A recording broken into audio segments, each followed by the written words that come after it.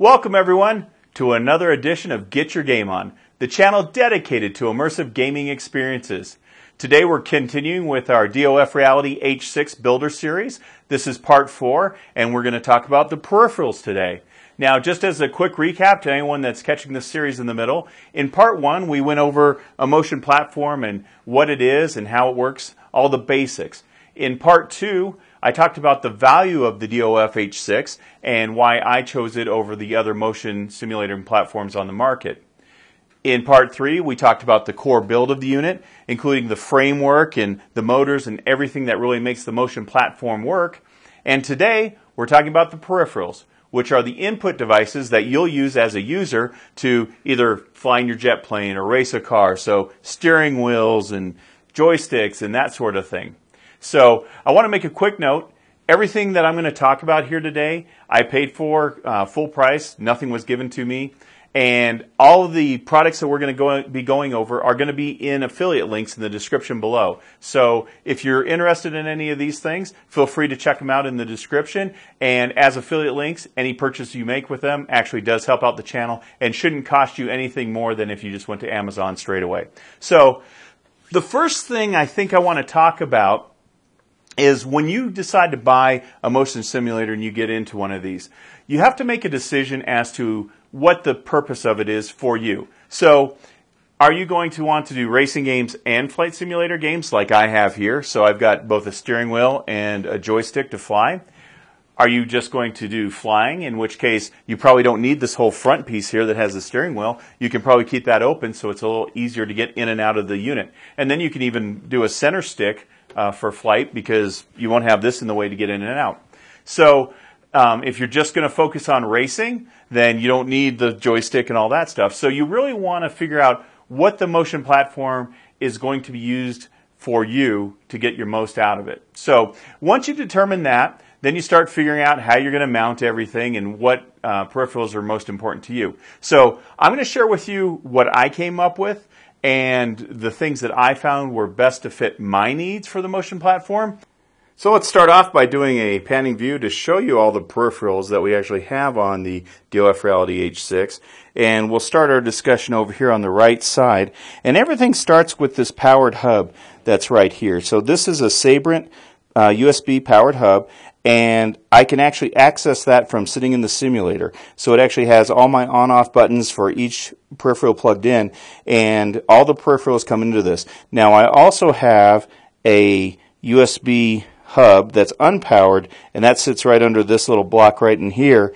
And that's simply for the mouse pad and for the joystick itself. So those two items plug into the USB hub that's sitting under here, and then that in turn plugs into this powered hub, which everything else hooks to, and then this goes directly to the computer. So that's really convenient because, like I said, I can be sitting in the unit and get to that very easily. So now let's talk really quick about this mouse pad. I don't see a lot of these on motion simulators. Most people use a trackball or something. What I don't like about a trackball is it will actually move as the simulator moves. This is basically a touchpad similar to what you'd find on a laptop. And it works so well for the motion simulator because there's no moving parts, and basically you've got your left and right buttons, and you can also scroll. So if you use two fingers, you can scroll up and down. And when you're in a simulator like DCS, it actually adds to the immersion because when you actually click, it actually kind of feels like you're clicking buttons in the cockpit. So works really well. Very happy with that. And I was a little worried when I bought it. This is the large version. I was worried that I was going to, constantly be hitting the edges and not be able to scroll where I want. This model right here is perfect. I never have that problem. So this is an ideal interface for a mouse on a motion platform. So let's move up here now to the Warthog. And the Warthog is basically one of the premier flight sticks out there. And this Warthog basically, what we did for it is we actually rotated. This cord was typically coming out of the front here, and so we carefully repositioned it to come out the back so we didn't have to worry about bumping into it all the time getting in and out of the simulator. So if you're careful, you can do that. So let's real quickly come to the underside of this Thrustmaster Warthog. And the nice thing about both the Warthog and the Logitech G27 steering wheel is that they have a base that already has a pre-threaded holes. So all you have to do to mount this is you just basically screw the peripheral right to the base plate. Super easy, super convenient. And if we come over to the Logitech G27, you can see we've got the same thing here with the mounting holes. So that makes it super easy and super convenient to mount your peripherals when they already have those pre-drilled and threaded holes in the bottom of the base. So what happens if you buy a peripheral that doesn't have the threaded inserts already built into it, like the Logitech G27 or the Thrustmaster Warthog have? Well, you can always Velcro it to the base plates, but we came up with a better solution. That's where these things come in. These are called Rivet Nuts, and these are aluminum Rivet Nuts. It's an assortment of them. And basically what these allow you to do is you drill a hole into the base of your peripheral, whatever the plastic or metal, whatever it is, and then these actually will press into that hole that you just made, and you squeeze them down slightly, and it basically gives you a threaded insert just like you found on those other peripherals. And then you can hard mount everything to the base plates just like you did with the Warthog and the G27. So these are a fantastic item, and we use these on pretty much everything except for the steering wheel and the joystick. So highly useful, highly recommend these. Now, I will tell you, it's a little disheartening when you tear into your brand new $170 keyboard or your $300 throttle or whatever and start drilling holes in these brand new items just to put these rivet nuts in. But in the end, it all worked out. Everything went back together fine, and very happy with the final result. Now there's one more item on this right panel that we're really proud about, and that's this emergency stop button.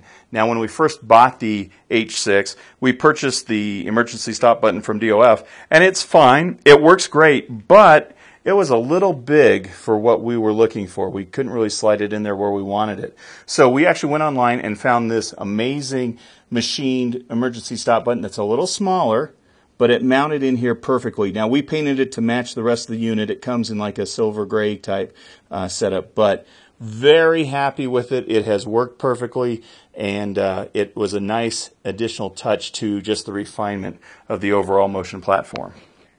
So one other thing that we purchased off of Amazon that was really helpful is this assorted set of M6 bolts. The peripherals all seem to use an M6 thread, so we purchased this. It was basically a bunch of bolts that had various sizes in the M6 thread style, and that way we had a bolt for any application we needed for mounting the peripherals.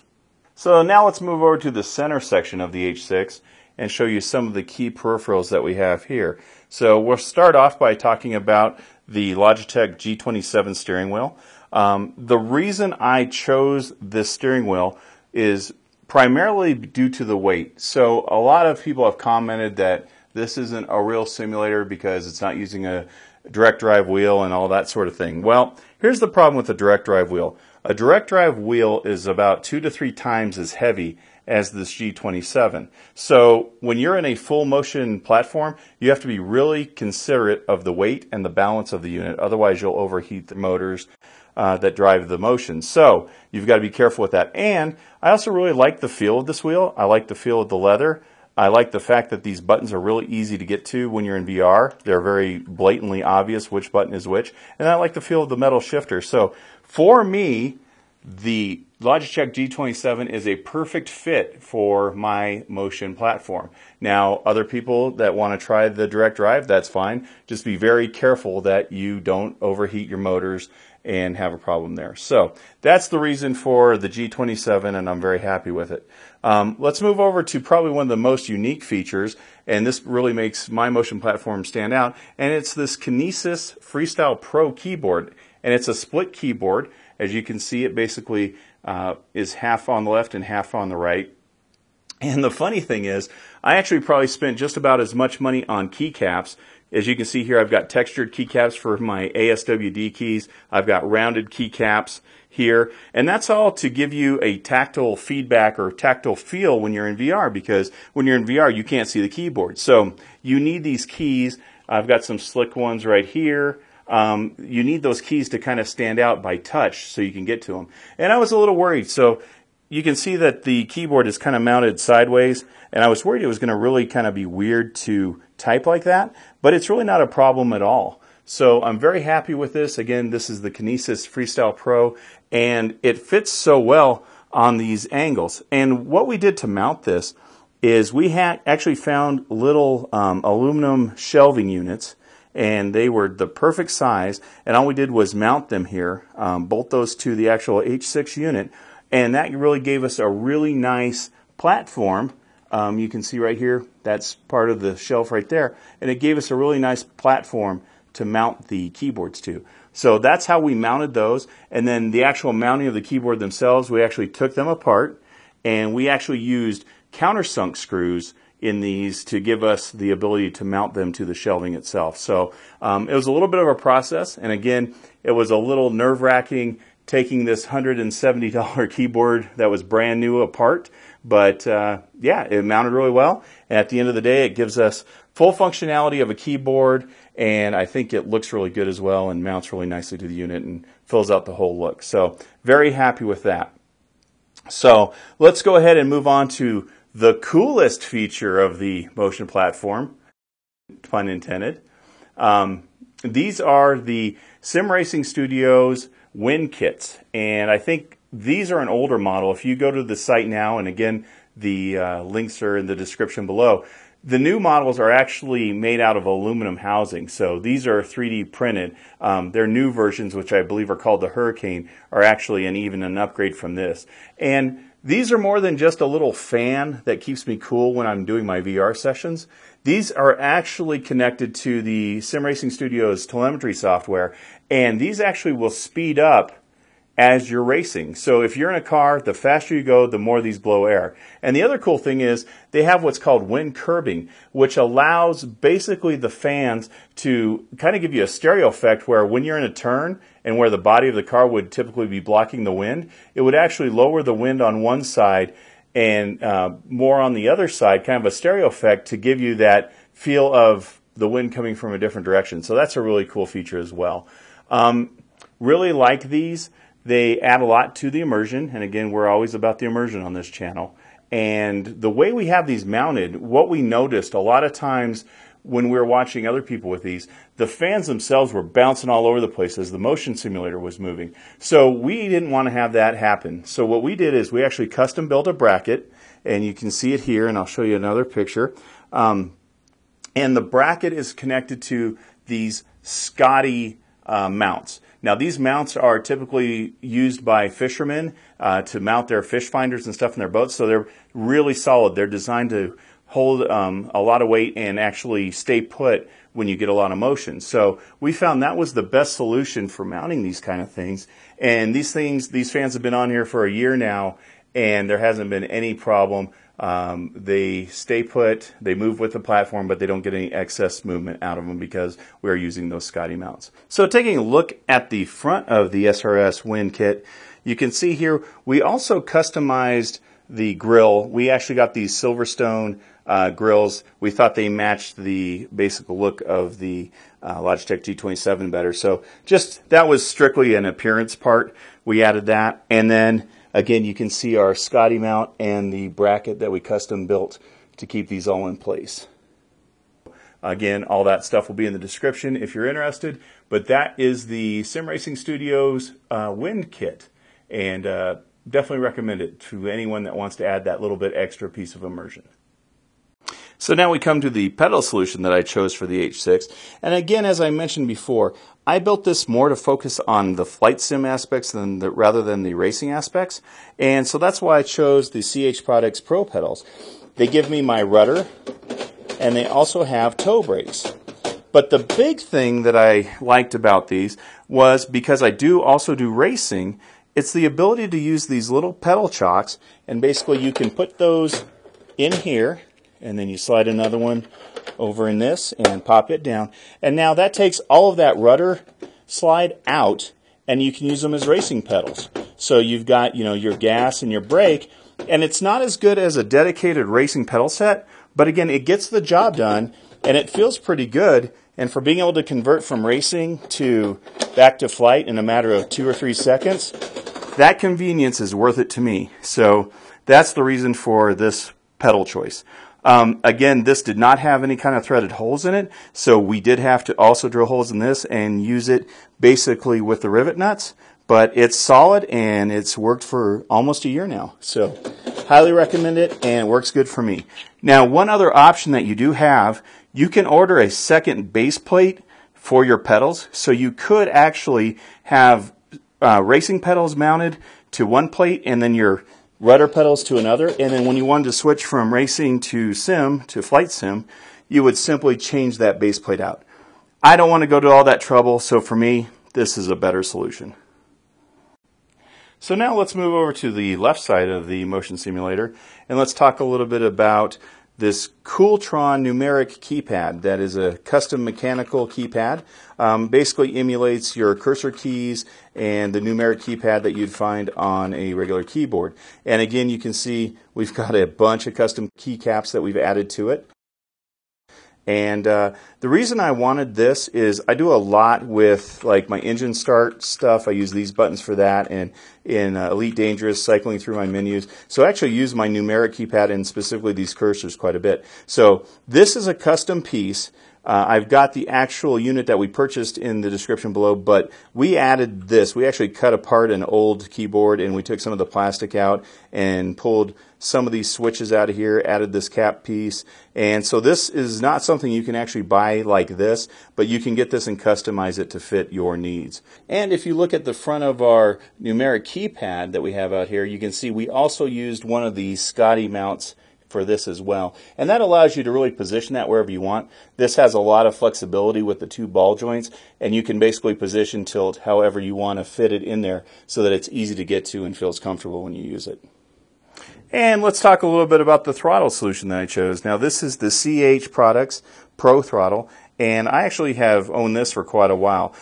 When I first purchased this throttle, it was basically one of the few sliding throttles on the market, and I prefer that to the arcing throttle like what the Warthog has, and that's simply because I like to keep these buttons orientated properly. And on an arcing throttle, sometimes what feels like up, sometimes when you push the throttle forward, up feels more like forward and all that. So by using this throttle, it basically keeps all my buttons orientated. And then the other thing I really like is this right here. This is an analog thumbstick, and I use this a lot in my space sims like Elite Dangerous. I use this to like strafe up, strafe down, that kind of thing. So that's where this comes into play, and really like this throttle. Now we mounted this throttle similarly with the rivet nuts, so we had to basically take it apart, add the rivet nuts, and then mounted it to this base here. And I'll show you that here. The other thing about this throttle that was a little interesting, this throttle had no resistance out of the factory. Wasn't really built back when they had motion platforms. So we actually had to add some little rubber feet inside of it to give it a little resistance so that when you're flying and the motion platform moves, this doesn't start sliding back and forth. And it works really good now. It's got just enough resistance to keep it in place while the platform moves. So that's basically the CH Products Pro Throttle. Now I totally understand how there are a lot of people that probably don't want to spend $500 on a Thrustmaster Warthog system made out of metal with all the bells and whistles. So we kind of looked at an alternative for some of you that might be looking for a more value option. And this right here is the Thrustmaster 1600, and this is about $150, $160, somewhere like that. And it actually has a lot going for it for that price. So the nice thing is it's got the sliding throttle, and then it has this little toggle up front here that you can see that's actually an axis. So you could actually use that for your rudder pedals if you wanted to. The stick also has the ability to swivel, so you can use that as an axis. It has the inserts in the bottom, so it does have threaded inserts, so it will bolt to your plates. Another neat feature, this throttle will actually, you can adjust the tension on it, so you always need a little bit of tension when you have the throttle. Otherwise, as the motion platform moves, that thing's just going to flop around. So this little system here is a pretty comprehensive system if you're looking for something that's more value oriented. At the end of the day, you're going to have to find something that you think is going to meet your needs, but at least this might give you something to look at and think about. And finally, let's take a little trip down below the sim itself and show you a peripheral that I purchased that I wasn't sure if I wanted to spend the money on at the time, but I am so glad I did. This is the Butt Kicker Gamer 2, and basically what this is a tactile transducer, and think of it as like a subwoofer that doesn't really put out any sound. It takes the noise from the game and actually converts it into vibrations and then sends that through the whole chassis. You can feel it in the seat when you're playing. Now the way it works is it basically plugs into this amplifier, which plugs directly into the computer sound output, and this all comes as one kit, as one unit. You don't buy these separately. And then you also have this lovely remote control that I have mounted basically with Velcro to the corner of the seat that allows me to turn it on and off and adjust the volume so that I can get the exact amount of vibration and feedback that I'm looking for. So this Gamer 2 is a really nice addition, and again, just adds to the immersion of the overall experience. Really happy with it, really glad I added it, and would recommend it to anyone who's looking for a little bit more immersion out of their gaming experiences.